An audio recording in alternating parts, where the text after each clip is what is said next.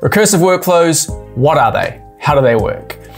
I think it's helpful to start with an example right out of the gate. Let's just say I've got this table of users, right? I've got these users in my database, and I want to be able to make changes to multiple of these users, the ones that I select, right? I'm selecting all these users, and I want to be able to go, okay, look, I've selected all those users. I now want to mark all of these users as active. So these users here on the right-hand side are obviously the ones that I am selecting. So I want to make changes to all of those users at once. Well, a recursive workflow is the most powerful way within Bubble for making changes to large lists of things. What we essentially want to do is something called looping. We want to loop through this list of users, meaning we want to go through each of them one by one and make a change to them.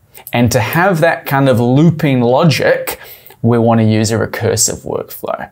A looping function is the most common use case really for you to have what we call a recursive workflow. So just before we get into how to set this up in Bubble, let's get into this a little bit more conceptually. So here I've got in my trusty Miro board a schema, let's say, of what our recursive workflow looks like, what it's going to do. So try not to take this in all at once. Let's just go through it step by step. So to start with, we have some kind of trigger, some kind of event that's going to launch this workflow. So for us, that's this button being clicked, right? Mark as active. What we then do is we pass here, see we've got some users here, we pass some users into this workflow. So this is the input to our recursive workflow, is a list of users, right? It's this list here, right? These are the users that we want to make changes to. So we pass that list in, and what we essentially then do is we take one of those users at a time, okay?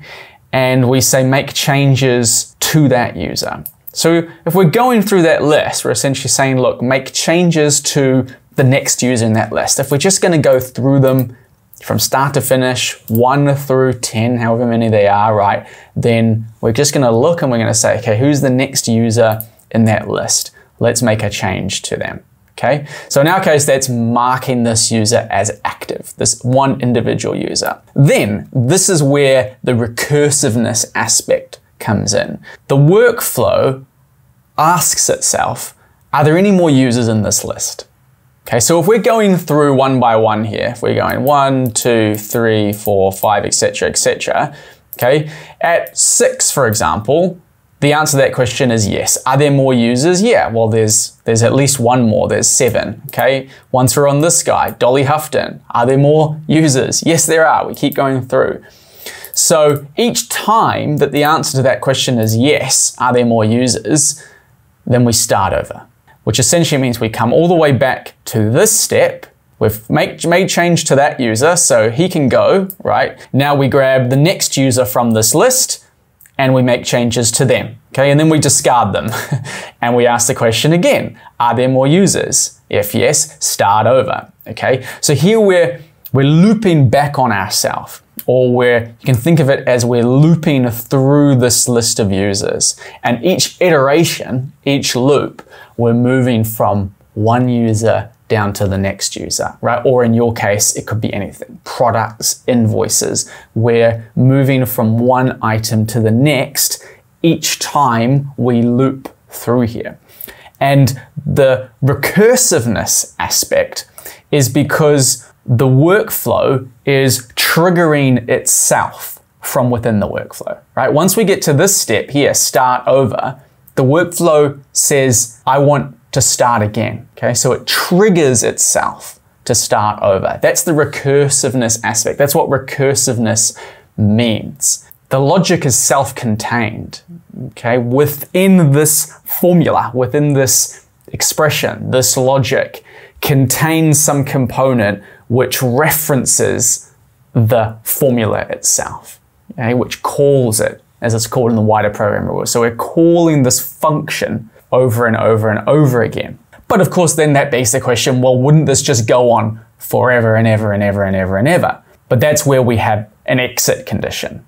Or in other words, that's why we have this "are there more users?" question, okay? Because at some point, once we go through all these users, 1, 2, 3, 4, blah, blah, blah, we get down here to Galen, who's holding the fort for us as the last user in this list. And once we get to Galen, right? So Galen, she's this user here. Galen, make changes. Okay, cool. Thanks, Galen. You're now active. Now, are there more users? No, there's not. Okay, Galen was the last user in that list. And so we come down here, no. And this no might just be nothing. Okay, the workflow might just end here in the sense that it won't trigger itself. Or we have, in the wider programming world, this might be called an exit condition. We have some action that only fires once this whole looping workflow has finished. We're not looping anymore. We're sort of come out of the loop. Okay, you've gone round the roller coaster, looping, looping, looping, looping, and now you're pulling into the bay where you have to exit and dispose of your spew, of your vomit in the nearest garbage canister. So that's what a recursive workflow is at a high level.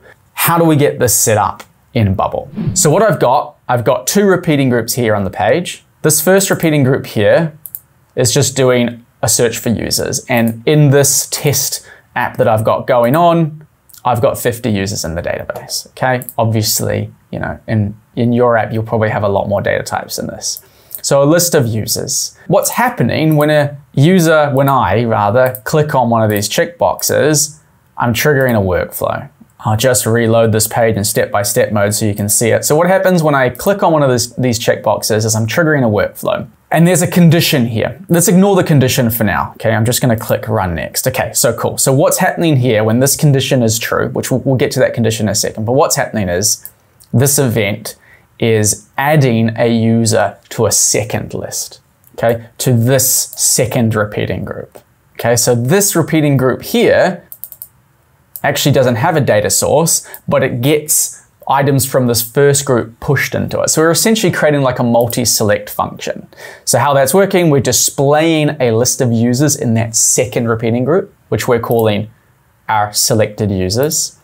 And we're adding, because the repeating group has to take a list as an input. So what we're feeding it is the list of users it already has. Okay, so repeating group selected users, list of users. So the list of users that's already inside of this repeating group, which the first time that we do this will be 0. It will be empty, which we're seeing here, right? Plus item, the parent group's user of that checkbox that we just clicked. That user that we just clicked on over here is now being added to that list. Okay, so if I go run, there we go. There's one added. There's another one added. There's another one added. And to that condition, what I have is if I click on a user that is already marked as a checkbox, then we're doing the inverse logic. So we're asking, look, does that second list of users here, the selected users, does it contain this user that we just clicked on? Okay. If it does, then I want you to remove that user. So then we're pushing into that repeating group selected users, the list of users that it already has minus that user that we just clicked on. Okay, that's the way that we have to write these expressions in Bubble. So then we're removing that user. And then I have, the inverse condition for adding a user. So we're first looking to see whether that repeating group of selected users contains the user that we just clicked on. And there's one event that's going to remove that user if it's already in that list, and another event to add that user into that selected users list if it's not already in that list. Okay, and then my little checkbox here just has some conditional behavior that's just looking to see, is the user in this cell in that selected users list? Okay, so this is how we're managing the multi-select functionality. We have a master list of users that we're feeding from, that's just pulling users from the database, and then a secondary repeating group just to hold the users that we're selecting. So this is a very common setup that you might have in your own app, this kind of multi-select functionality, okay? But now, how do we actually loop through this list of users and make changes to them. That's the meat of what we're talking about here. So we want to click this button, right? This is our trigger event, okay? But then what do we want to happen, okay? So if I go start edit workflow here, there actually isn't any actions that we can choose here on the page that are going to let us do what we want to do, okay? We could do make changes to a list of things, right? And feed in of type user, the repeating group selected users list of users, okay? But this is not good practice. We very rarely want to use this action except on very small lists because Bubble will time out. It'll essentially crash if we feed too many users into this action. It's not designed to hold large lists of users, okay? So what we want to do instead is this recursive workflow setup. So how do we actually set that up? Well, we have to set that up in something called backend workflows, which maybe you're familiar with already, but to get access to them, we just have to go down here to our settings, API, and then we have to tick enable workflow API and backend workflows. Okay, here we go in backend workflows. Now, all a backend workflow is a workflow that is going to run on Bubble's own servers or on your app's server. Okay, so all of these actions that we have here living on this page, right? Like adding a list to a selected users list. These are actions that are happening what we call client side. They're happening using the computing power of your actual browser, of your computer, okay? Your browser is, think of it like the machine that's running this code, okay? It has limited computing power. A backend workflow is where we're going to use the computing power of your app's servers, okay, which are actually run by Amazon, you know, Amazon Web Services that you might have heard of. So these massive warehouses of servers that are, in essence, just very powerful computers, very powerful machines that have the power to run a lot of very powerful logic that your browser just isn't well set up to do. Okay, so we use backend workflows here because it's the only way that Bubble exposes the ability for us to have a recursive piece of logic, to have some workflow that's going to trigger itself, that's going to reference itself from within its own set of actions. So if you can imagine, everything within this box here is the recursive workflow, okay? This is like a self-contained program, a self-contained piece of logic. And what it needs to operate is some inputs. So you can think of it like a black box. It takes some inputs, right? And then it does some work inside, okay? Common analogy for this is something like ordering pizza, right? The pizza shop, pizza store, is gonna take some input from you. What pizzas do you wanna order? And it's gonna take some payment and it might take your delivery address, right? And then it's gonna do some work inside of itself, right? Inside of the program, it's gonna do some work to make those pizzas, to charge your card, to deliver the pizzas. So what we're creating here is a similar kind of module, a piece of functionality that does something and takes in some predefined input. So very similar to an API. If you've worked with APIs, okay, then we're essentially creating like our own API function here that we're calling, that we're triggering from within our application. And so it takes some inputs. And one of those inputs that it takes, as we've already discussed here, is this list of users, okay? So this list of users is being passed into the function, right? Into the backend workflow. So to set this up, we first need to define what are the inputs here. What are the inputs? So I'm going to click here to add a backend workflow. I'm going to say new API workflow. And then we give it a name. So, you know, we can call this anything. We might call this update user statuses. Okay, and you need to omit any spaces in your name here. Okay, you can't have any spaces. Exposes a public API workflow. Okay, we're not going to get into this. This would allow other services to trigger this function, to trigger this workflow. We don't want other services to do it. We're just doing it from within our own app logic here. So we can turn that off. Okay, and then these other checkboxes as well aren't important for us. What is important for us is down here, add a new parameter. This is where we define the inputs to this function. Okay, so one of those inputs, obviously, is that list of users. Okay, so I'm going to define here list of users, and it's a list. Okay, it's a list of users, so I'm going to tick that box too.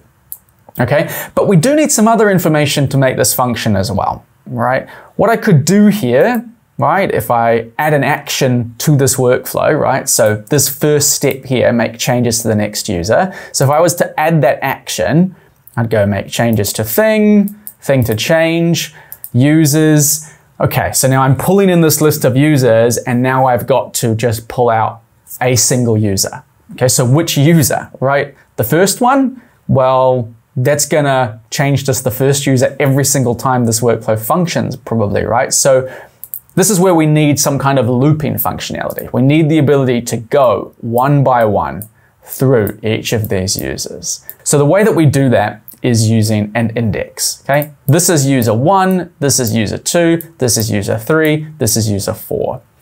And that means that within our workflow here, if I have that list of users, then I can simply go item number, and then I can pull out the user with that index. Okay, so the 4th item in the list, right? Or the 5th item in the list. And so every time that we're triggering this, that index should be incremented by 1. That's the way that we're gonna go through each one of these users. So the first time it runs, that index is gonna be 1. The second time it's gonna be 2, 3, 4, 5, etc., etc., etc. And so we obviously don't want to hard code this. We want this to be something that we populate dynamically.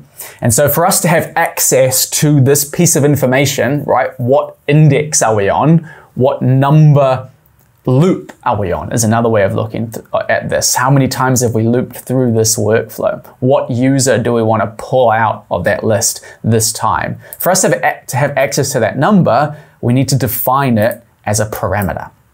Okay, so we're going to define a parameter here that we're going to call index, which is going to be of type number. Okay, and now we can simply say, okay, that what item do we want to pull out of that list? The index. All right, and of course, what thing do we want to change? Here we're just going to change the active to yes, right? That's the thing that we're actually changing here. And for us to complete the picture here, right, we're making changes to the next user. Okay, cool.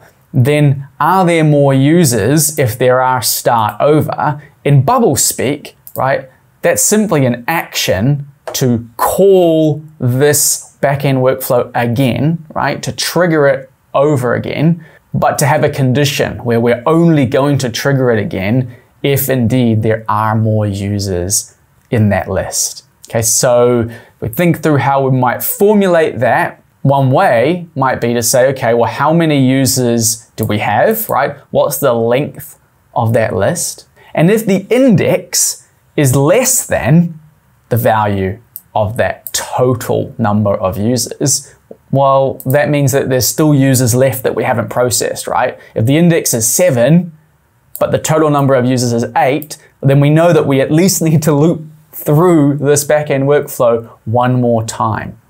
So let's add that logic. Let's trigger this backend workflow again. So how we're going to do that is we're going to schedule an API workflow. This is the way that we trigger backend workflows.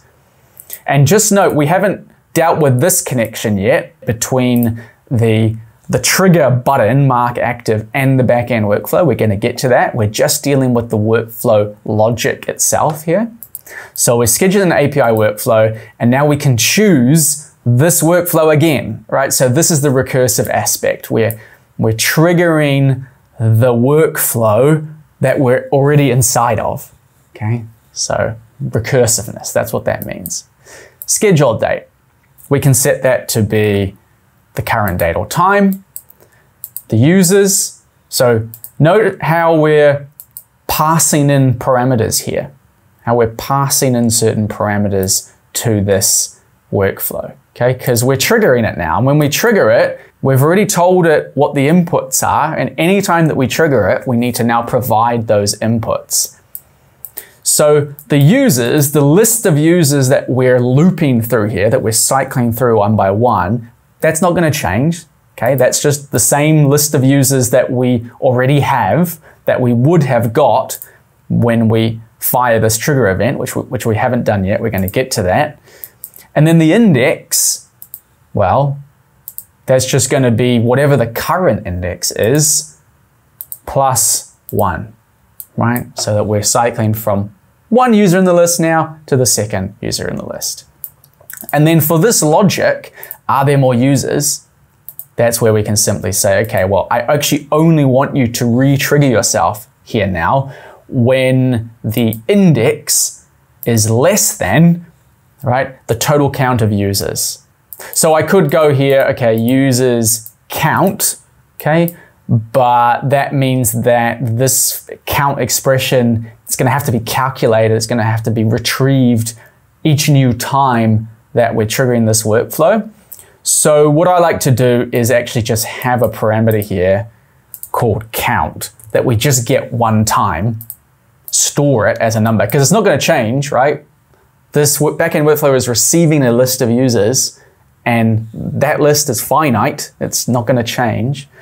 So we'll store that as another parameter that we'll define as an input that we'll receive when this workflow starts to run, and then we'll just pass that through here now.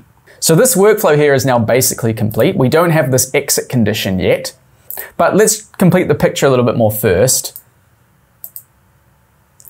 and connect this button. Okay, so this is where this whole cascading event is going to start, right? This is where we trigger the first domino to fall, so to speak.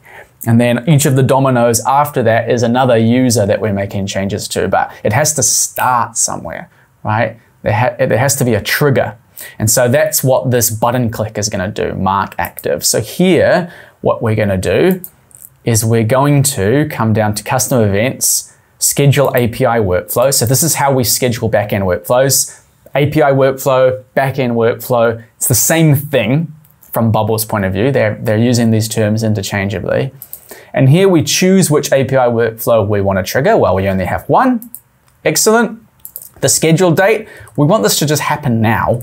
You know, you might in your app have some other requirement, but for our purposes, we can just start this now. And then now we can define what the initial values for these parameters are. So for users, predictably, right, we want to take those users that we got here in this second repeating group, this repeating group selected users. So I'm going to go repeating group selected users, list of users. The index, well, we're always going to start at 1. No need to complicate that. And then the count, well, now we can actually add up how many selected users there are. So again, repeating group selected users, list of users, count. So now we are starting to fire this workflow on this button click, and we're initializing it, we're starting it with these initial values here. So if we come back now to the backend workflow, right, we've done this part, mark active, we're passing in some values here. So we're passing in a list of users, we're passing in an index, right? The index is 1, and we're passing in a count as well, right? So that count, who knows, just for the sake of argument, let's say it's 50, right? 50 users in total in that list, okay? Don't know why those arrows are all going down there, but these are the inputs now to this workflow, and now it's just going to cycle through here. I've obviously written this in pseudocode, so to speak, not in the way that we would construct these expressions in Bubble, but in natural language, right, this is what we're doing. Make changes to the next user, and then asking are there more users and cycling through. So the last part of this is that when we have looped through all these users, we want to fire off a notification to the admin, which you might do in several different ways. For our purposes, we're just going to send ourselves an email, let's say, okay? So if you can imagine, here's the looping function, right? It's being triggered here, making changes to a user, scheduling itself, starting over, make changes, scheduling itself, make changes, scheduling itself. So it's going around and around and around like this until we've exhausted all the users in the list, until the index is equal to the count of users, okay? Because if you can think, we're passing in 50 users here. On user 49, right, when the index is 49, it's still gonna trigger itself. the index is less than 50, if we're using 50 in this example as the count of users. So then it's going to trigger itself once more, but it's also going to increment the index by 1. So now we're at an index of 50. So now we go through, make changes to the user. Cool. Okay, now the index 50, is it less than the count of users, which is 50? No, it's not. So this isn't going to fire. But we can have another event here, another action rather, that does fire. So like I said, you might have different mechanisms in your application for notifying your admins or a series of things that happen. You might want to, from here, schedule another backend workflow that does a number of different things to notify maybe a number of different admins. All depends on your app setup. But for the sake of argument, right, let's just send ourselves an email, right, recursive app example as the subject line. Subject line down here. That'll do as well. And in the body, we could just say recursive workflow complete. And if we were wanting to be fancy, we could store here at what time the recursive workflow started. And here we could record what time the recursive workflow ended. And then we could have an indicator of how long it actually took. Because what we're doing here, when we're scheduling this recursive workflow, is we're offloading the work to your app servers, to those bubble servers that I mentioned before. Okay, so that work is now just happening asynchronously, if you will. It's happening independent of what your users are doing within your application. Okay, you've offloaded the work, you've outsourced the work to those bubble servers. Okay, so this is just going to tell us then when that process has finished.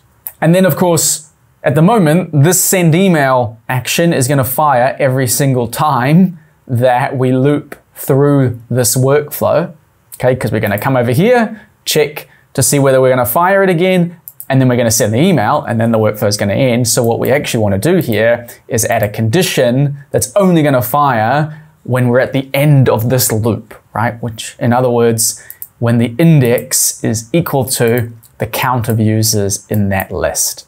And looks like I've actually forgotten to put my, my domain there in my email address. Okay, that's all sorted. All right, so now let's actually test this out, shall we? So here I am. Let's just grab an arbitrary number of users here. Not every single one, but some of them. Okay, so we've got a few users in there now. If I click mark active, we should see this field here, which is just set at the moment to take whether the user's active field is yes or no, and then display active if it's yes, and display inactive if it's no. Okay, and remember, right, this is just a Boolean type field, a yes or a no field on a user. So once we click mark active, we should see all these checked ones turn to active and get an email as well at the end. So here we go, and look at that. Look at that. Turn active. Let's keep an eye on our email box. Boom. Then we get an email saying that our recursive workflow is complete. So that's recursiveness in a nutshell. Just a couple of sort of disclaimers or footnotes.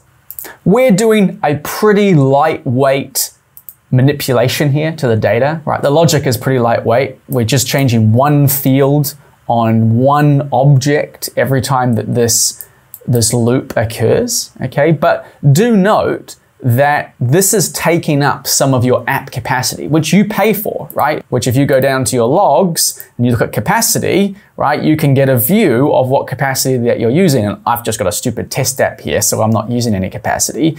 But this will go up when your app is doing work, right? When you're running workflows, including these back-end workflows. And so you should be careful not to put too much into this workflow. You have to keep an eye on it in your own app, your own needs.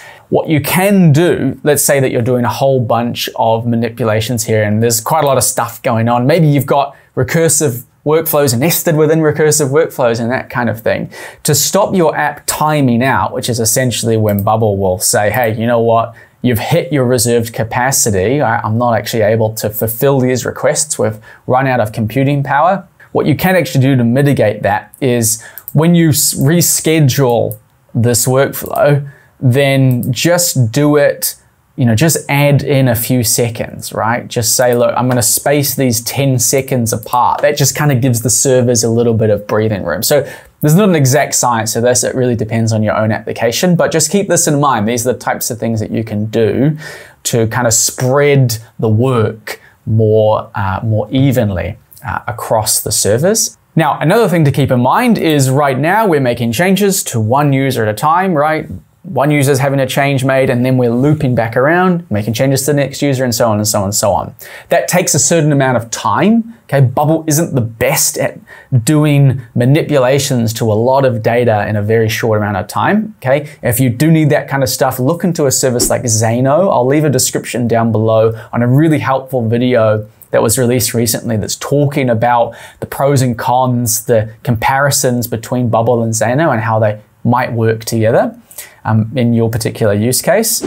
But another way that you can speed up how fast these loops happen, or rather how fast you can get through a list of objects, is by actually making changes to one or two or three or four or five or some larger number of users at a time. So you're essentially saying make changes to these 10 users and then make changes to these 10. So we're skipping further down the list rather than just going one at a time. And this is something that's been demonstrated by a bubbler called Andrew Vernon. He's posted a really helpful thread on Twitter, which I'll link to in the description as well, on comparing how much faster these workflows can go when you use this kind of setup. But in a nutshell, if you wanted to do something like that in your app, then I'm just going to copy this expression.